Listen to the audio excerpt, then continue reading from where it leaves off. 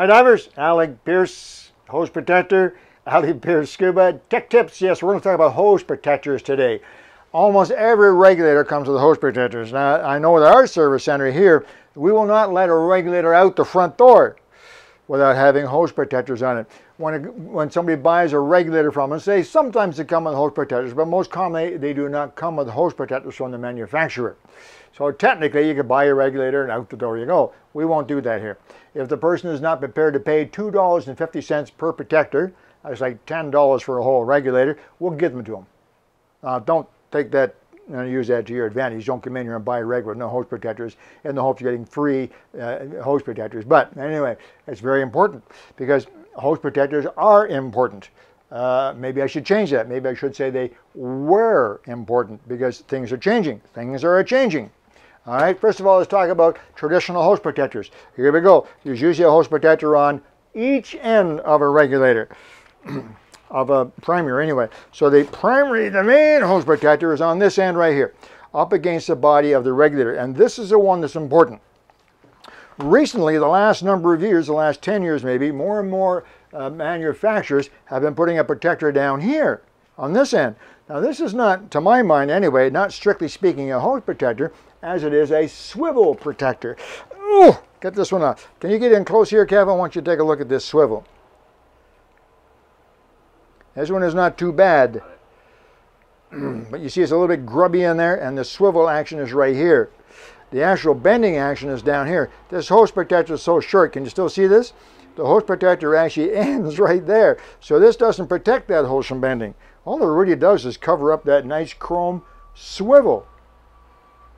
That's not good because people do not pull this down regularly. This hose protector traps salt water and sand in there. So after a while, this swivel goes, it doesn't swivel anymore. It's so full of dirt and crud. Now I had to bring it to service. I take this off, I clean that, I take this apart. Sometimes this swivel is so bad that just changing the O-rings in there won't help. The swivel and the whole hose end has to be replaced. So I do not like this particular protector.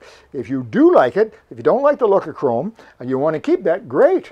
But make sure you pull it back and rinse that all off in the fresh water. Swivel this around, pull on a little. There's a bit of give there, supposed to be. Bit of give, pull it around like that. There's green in there, that's not good. Swivel it around, clean it off, and then put this back in place. However, generally, I'm not a big fan of them. So this is what a typical regulator hose would look like. Black rubber, hose protector against the body, which, as I've explained, is nice and long so that the hose won't crimp right there. See how it crimps, Kevin? Can you see that? You see that crimp right there. And if it crimps against the metal, what happens is that the rubber coating sometimes will crack a little bit. And when the rubber coating cracks, then you can see the nylon threads underneath. It's just like treads in a tire. That's what gives the hose its strength. And pretty soon the hose is ruined. So this hose protector is worthwhile. It's to keep it from bending too sharply, you see. This one on this end, we've just talked about that.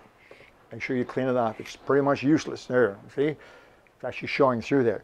So that's the one thing you need to do with your own hose protector. Now, why do I say things are changing? Because we don't use rubber hoses very much anymore. A lot of regulators still come with them. In fact, the majority still do. But more and more every day are changing. So more and more manufacturers are now shipping their regulators with the new flex hoses. The flex hoses are fantastic. They've been developing over 10 years. Some of the early ones were a problem. I should tell you about some of the early rubber hoses that were a problem. For quite a while, a major manufacturer, every time we put a reg together and turn the air on, the hoses leaked. Of course, the manufacturer of the gear doesn't make the hoses. They buy these from the hose manufacturer.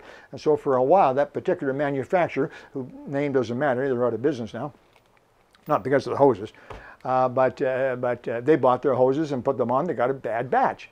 Maybe they bought, I don't know, 1,000 hoses, and 1,000 hoses blew up. And so it was a bit of a nuisance. Point being that rubber hoses were not perfect either. These were not perfect when they were new. Now they are. You know what I mean when I say perfect. I'm not saying they can't have a problem, but now it's highly unlikely. So these flex hoses are fantastic. Now, hose protectors. This is where I'm going with this, because some of you asked about hose protectors on flex hoses. I say no. I say don't bother. These hoses are so flexible. Watch this.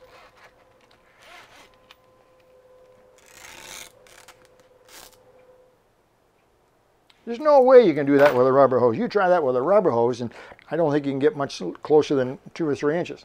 You see that? Big, big difference. So these are extremely flexible, and this outer nylon coating is very, very strong. So if this does crimp very closely, just right there, it's not going to hurt. You see, it doesn't bend sharply at the metal. Look right there, you see? It doesn't bend right at the metal. You see that? So it's highly unlikely that nylon coating is going to tear. If you don't want the hose protector, don't like the hose protector, don't put it on to flex hoses. I don't think you need it.